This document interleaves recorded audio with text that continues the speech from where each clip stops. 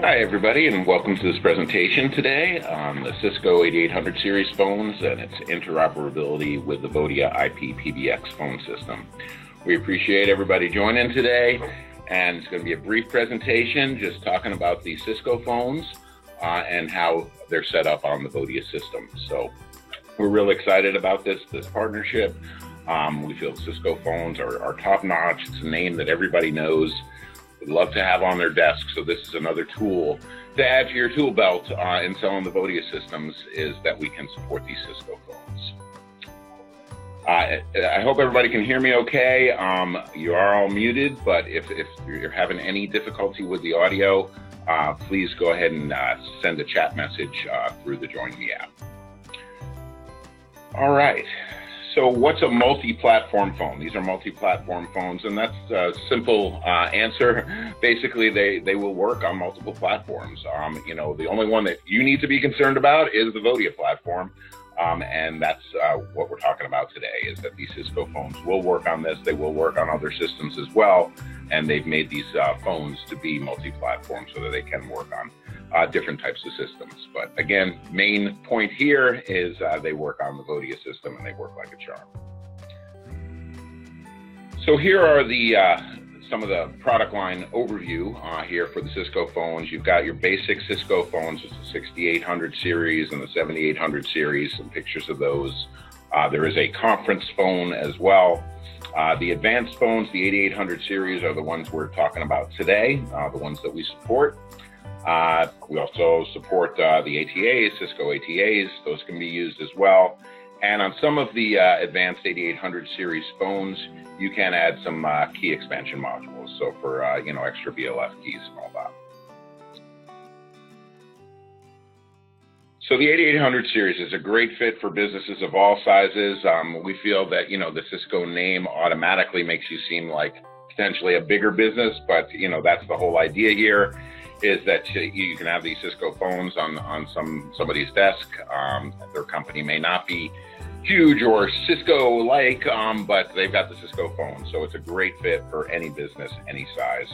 They've got a 5-inch high-resolution color display, so beautiful phone as far as pictures go and all of that. On all these phones, you've got the crystal clear wideband audio, so on all models that's available, as well as wideband headset support. They're all PoE, a couple of different classes of PoE depending on which phone, and they're all gigabit Ethernet. Here's just a chart showing some of these 8800 series phones and kind of what they have or don't have. Just to run through it, the only one that's not color is the 8811. That is a grayscale, but the others are going to be color for you. You've got you know, the Ethernet switch, they're all gigabit, so you'll have that on all of these phones. 10 programmable line keys and 4 function keys, again, available on all the phones, as well as the headset support is available on all the phones. As far as those key expansion modules, that's going to be the 8851 and up. The 8811 and 8841s cannot have a key expansion module attached to them. They're all full duplex speakerphones, all wideband audio. And as I mentioned earlier, the PoE class for the 8811 and 41 is 2, and it's class 4 for the others, you know, the more advanced ones. And they all can be wall mounted.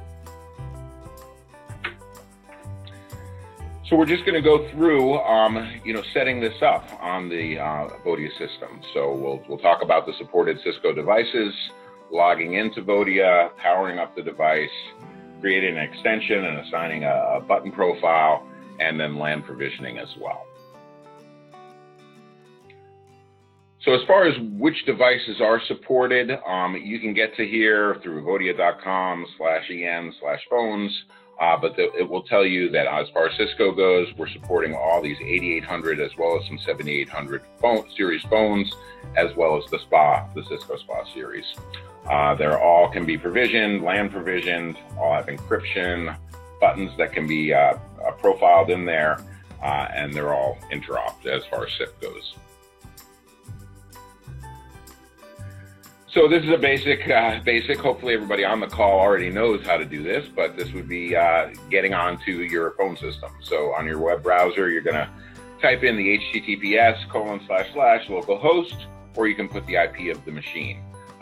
Just so y'all know, I mean, you do have to put that HTTPS in there. If you just type in localhost, it will not connect. So you do need to put that in there. Going to go ahead and sign into the Vodia phone system. By default, that is a username of admin, and there's no password required. Obviously, that's something you should change going forward, but the initial sign-in is just going to be admin with no password.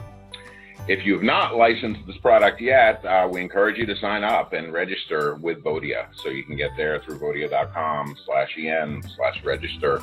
Again, if anybody's on this call and has not registered, please go there and register. We can get you a trial license so that you can, test this out, test out your own scenarios. So you've logged in. Now you're going to power up the device. Now, when the phone is operational, Vodia is going to detect that device on the LAN. And you'll see that if you're in the administrator level, so not the domain level, but the administrator level, and you go to phones and LAN devices, you'll see here, configure phones in the LAN, and you should see any Cisco as well as any other phones that are recognized in the LAN. So now you want to create an extension. You're signed into the administrator console. You're going to go to localhost, or if you are using this as a multi-tenant system, you're going to choose the domain where you're adding this phone. So if it's just single tenant system, it's localhost. If it's multi-tenant, that you're going to choose which of those tenants you're going to go ahead and assign this to. So now you're going into the domain section, not the admin section. And once you're there, you're going to go to accounts, extensions, click on add, and create your first account. Basic pop-up window here with the account name, which is going to be the extension, first and last name, email addresses, cell phone number, and some of these automatically generating the password and the web password will be set up right there. Supported buttons in the Cisco series, so you've got your private lines, so you can have line 1, line 2, however many lines you need. There is a MWI voicemail light on the phone, on the back of the phone, so that's going to blink if you do have any voicemails. You can set up a prefix button if you had to, say, dial a 9 before dialing the number. You also have an agent login, logout button, as well as a cell phone button, so you can transfer this call from your desk phone to your cell phone. Obviously, we have the BLF buttons, which is good for presence, as well as pickup and speed dial. So BLF can be used for all of those. Park orbits, if you're using park, you can park people, you can unpark them through that button. If you'd rather intercom rather than make the call, you're intercomming to another extension, you can set up a button for that. There's a group pickup button, so if you're part of that group, another phone is ringing, you'd be able to use this button to answer that other phone. And there's the LDAP button with your directory access. Configuring buttons on your device helps you take control. So again, you're going to be in the domain. You're going to go to advanced and buttons, and you're going to choose the Cisco button profile. You can see down here when we get there, there are a few different profiles for different phones.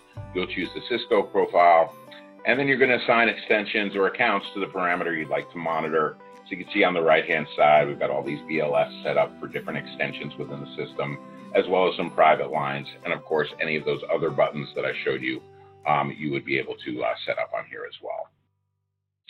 The BLF, again, works as a universal button. So that's not only for monitoring other people, whether on the phone or not, but you can speed dial them by picking that, hitting that button, and you can also pick up that line by hitting that button. As far as LAN provisioning goes and provisioning your 8800 series phone, now we're back in the admin mode, and you're going to go to phones, LAN devices, the same place we went to and showed you earlier, where we were actually being able to detect any of the phones on the LAN. So you're back there. You should see those Cisco devices listed under that configure phone page, and you're just going to click on setup and choose the domain and the extension you'd like to pair the phone to. So setup is just asking you, again, if it's a single tenant system, it's going to be localhost. If you have multiple tenants, this will be a drop down and show you the other tenants that are available to assign this phone to. And then once you're in that particular domain, you're going to pick the extension that that phone's going to work with. Cisco phone is then going to reboot and register to the PBX. Buttons are configured automatically by that button profile that we chose earlier. So basically there's success. We've got these guys set up with an extension and everything else. And so that's the basics. You know, the Cisco phones, again, we support them. It's pretty easy here to set them up, as you can see, setting up button profiles for them as well. I got one more slide here about licensing, and I know this is a little off topic as far as the Cisco goes, but we did want to throw this in there because we have come up with some new licensing recently. So first of all, to get a license, you want to sign up and register. As we mentioned earlier, that's vodia.com, register, get in there and register, and we can get you a license. Now, the licenses now are based on concurrent calls. And what that means is you have unlimited extensions. So there's no restriction on how many extensions you can have because it's based on how many concurrent calls you've got going on. Any call counts as a concurrent call. So how many do you think are going to be going on at any given moment? That's how you're going to purchase the licenses, not based on extensions. And then we do have a persistent license, which just means you're basically buying that license outright. You own that license. And then the annual license is something that you're going to pay for on a yearly basis, which will include the subscription. So that means you're getting any updates that come out during that time frame. With the persistent licenses, you can also put those on a subscription for 20% of the original cost per year. Those can be on subscription as well, so that if we do come up with new versions and all that, you would receive those at no additional charge. We do have 3 different flavors of licenses: Standard, Pro, and Enterprise, and I've got a little chart up here showing you kind of what each one of these has. Again, you can see up at the top, extensions are unlimited. But this will also tell you, you know, how many hunt groups you might be getting, paging accounts, service flags, conference rooms, trunks, all of that. There are limits to the Standard and the Pro, really no limits on the Enterprise for any of those things.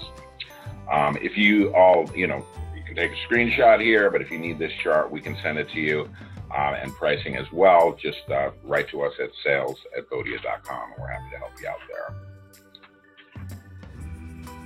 Another thing I wanted to mention, we are going to be at the ChannelCon event, the CompTIA ChannelCon event, which is happening from July 31st to August 2nd. We'll be in booth 1107. That's in Washington, D.C., and we encourage you all to come on down. And if you are there, please stop by the booth, say hello, and we'll have some of these Cisco phones out there as well as others, and hope to see you down there. And that basically concludes what we had for you today. So like I said, it was brief, but powerful. If anybody has any questions, I'm going to ask you to use the chat button there on your Join Me bar that should be at the top of your screen. Anybody has a question, we'll go ahead and read the question and give the answer. Looks like I do have one already from Shalom. And he just said, basically, this is if the PBX is on the LAN. Our PBX is in a hosted server with a public IP. How would I provision or point the Cisco phone to the hosted Vodia? Just for the IP address.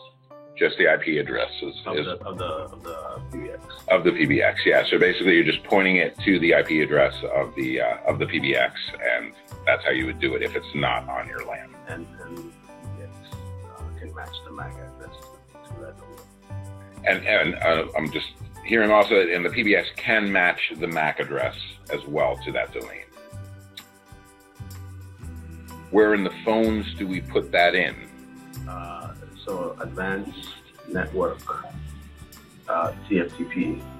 Okay, so if you're in the administrator side, you're going to go to advanced, then network, TFTP. And there you put the IP address. That's where you're going to put the IP address. Yeah, the server URL, basically. Which has to be an IP. They don't support fully qualified domain. Yeah, so it does not support an FQDN, a fully qualified domain name. It does have to be the IP address.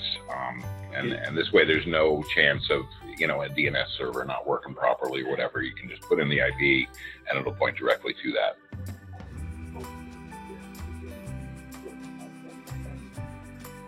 Yeah, and once the phone goes to the PBX, it's going to look at the MAC address and then assign it to the proper domain.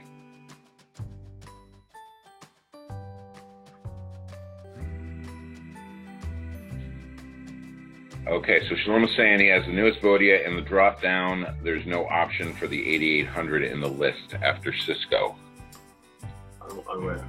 On the drop down for choosing the phone. For buttons? Yeah, are you talking about buttons there, Shalom? Or, oh, okay, he sees it now. See it now, sorry, so that came back. Which firmware phones can use enterprise firmware or third-party call control firmware?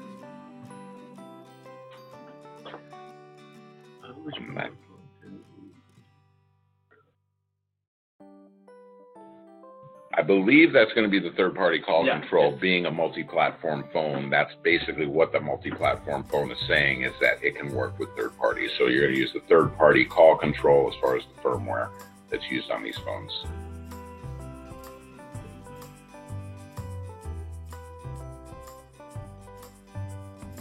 Any other questions, just throw them up there and we'll get them answered for you.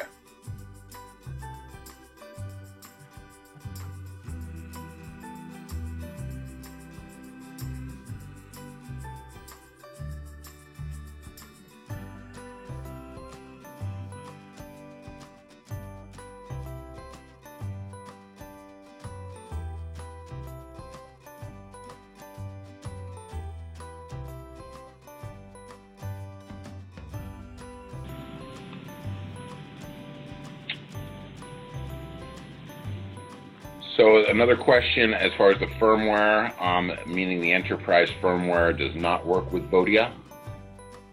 It has to be the third party. I believe it has to be the third-party call control firmware with these multi-platform phones.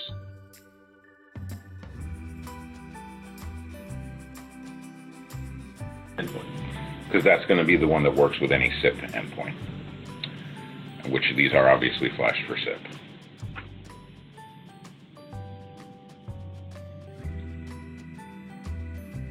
Any other questions?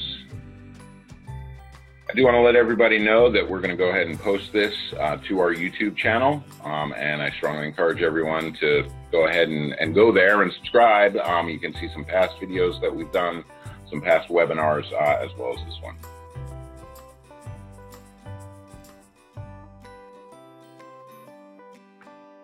All right, I'm not seeing any other questions come up. I'm going to go ahead and close this out, but if you do have any other questions, you can always reach us at 617-446-1399.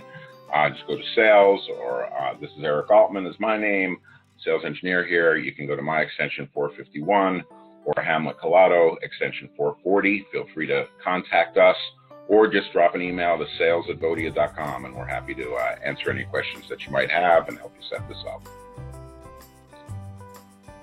All right, thank you everybody today. Hope you have a great day. Thanks again. We'll talk soon.